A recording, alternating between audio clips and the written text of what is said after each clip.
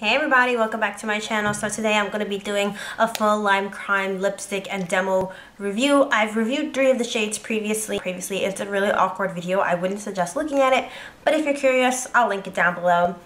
So this video is going to be about the 10 shades. I think there are 10 shades that I have. I have backups for some. So technically speaking, I have 14 Limecrime lipsticks. It's going to be a demo, so I'm going to be talking about them as I apply them so you can see how they apply. You can see the formulation and the pigmentation and the color swatching of it all, whatever. If you're familiar with Limecrime, then you know that they have a really wide range of colors. Some very wearable pinks and some are like reds and pretty nude colors. And then Limecrime has the crazier, more in-your-face bright colors like the blues and the oranges and the purples. So I'm going to be reviewing all those kinds of things. So that's why you're going to see some crazy colors in here. Just warning you in case you're not familiar with Limecrime and you're just watching this video for the sake of watching this video. So let's just jump right into it, and don't forget to like and subscribe if you found this video helpful. Contessa Fluorescent is a very pretty Pepto-Bismol kind of pink color. I was having a hard time getting this to show up as color accurate as possible, so in a couple seconds you're going to see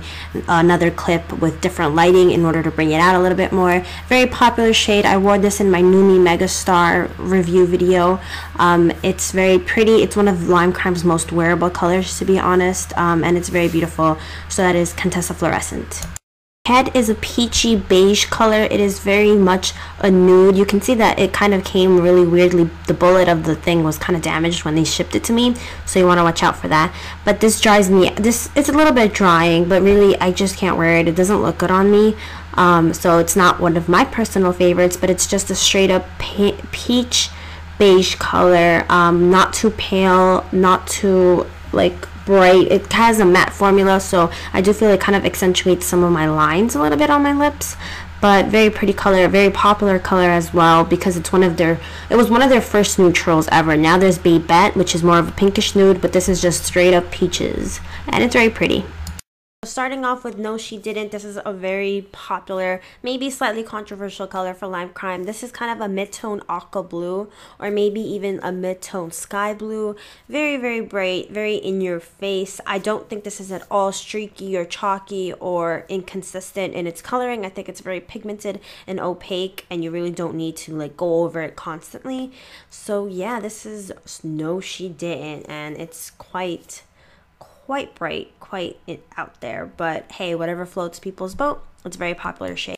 My Beautiful Rocket is a mid-tone orange. This isn't corally, nor is it like a light pastel orange. This is just straight up orange color, kind of like a crayon. It is really pretty as well. I enjoyed this color. It's not streaky, it's not drying. I think these are drying if you wear them too many days in a row, then it kind of takes a toll on your lips. But as for this color in particular, it's very pretty. I don't think it's too like outlandish or in your face. I mean, yes, it's an orange, but I've seen people kind of mix this color with pinks to create pretty coral colors and stuff. So I mean, that's all up to preference, but the formulation of this I really enjoyed. It wasn't that hard, it was not in your face, and it's not streaky in any way, shape, or form. So I do really like this color.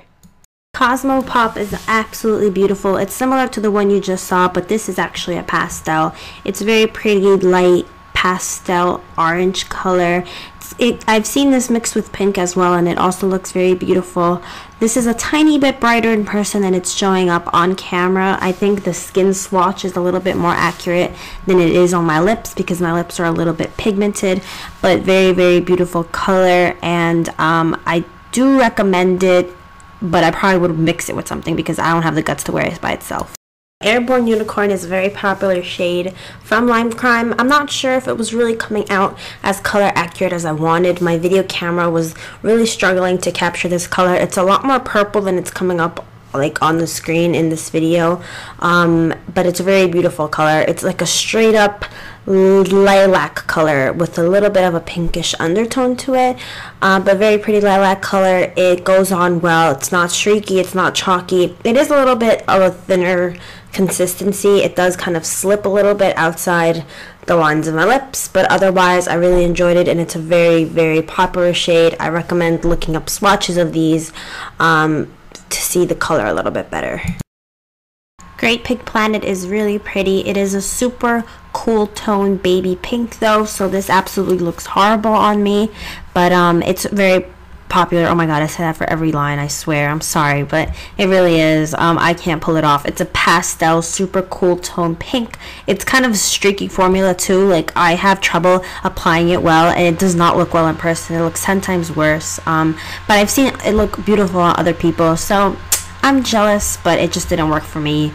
I would recommend, I don't know, to Retrofuturist. This is a blue toned red. It's a very classic red, very pretty red. It goes on nicely. It might be a little bit watery, so this benefits from, you know, a traditional lip liner prior to putting on the lipstick itself, but a very beautiful color. This can be drying if you wear it too many days in a row. Sometimes I like to wear red lipstick every single day, and then it does take a slight toll on me, but they're not super drying. I don't think any of the Limecrime lipsticks are super drying until you start using them constantly, and then maybe it takes, you know, a bit of a toll, but I find that most lipsticks are like that, at least on my lips. Very pretty blue tone color, and there it is. While Retrofuturist was more of a blue tone red, this is actually more of a burgundy, maybe a slightly brownish red. It's not coming across that way on camera, but I promise you it is. It's just really hard to capture with natural lighting at this point, but it's also a very pretty color. It goes on smoothly. I don't find like it slips around as much as Retrofuturist does. It's a really unique color, and something a little bit different than the normal super bright red blue tone kind of thing. Okay, so Centrifuchsia is my favorite. It rubbed off the label, but this is beautiful. I wear this all year round. It's absolutely amazing. It's kind of like this slight deep berry color, but it still has a little bit of pink in it. I don't know, but this wears like nothing else does. 3 hours I can get with this, a little bit more sometimes if I don't eat or drink anything. Highly recommend this one. It's my absolute favorite, and yes, I cannot say enough good things. I always wear this when I'm doing videos, and I feel pretty much naked without it. Okay, so that's it for my review of Limecrime. So let me just recap it really quickly. I find they have amazing pigmentation, really good formula. Some are a little bit drying, yes, but I feel like it's not that bad. 3, their lasting power I think is absolutely amazing, especially Centrifuchsia. Best wear I have. It lasts probably 3 or 4 hours even with eating. I absolutely love that about it. I found like a lot of the reviews that say these are thickly formulated and they're thick and overly dry, I usually find that they're dated back from 2010, so I don't know if there's been a reformulation, and that's why I love mine so much. I don't really know. That's just speculation, but that is it for my review. If you like this video, then please like and subscribe. It would really mean a lot to me, and I guess I'll see you guys next time. If you have any questions at all, leave them down below, and so I'll see you guys next time. Bye!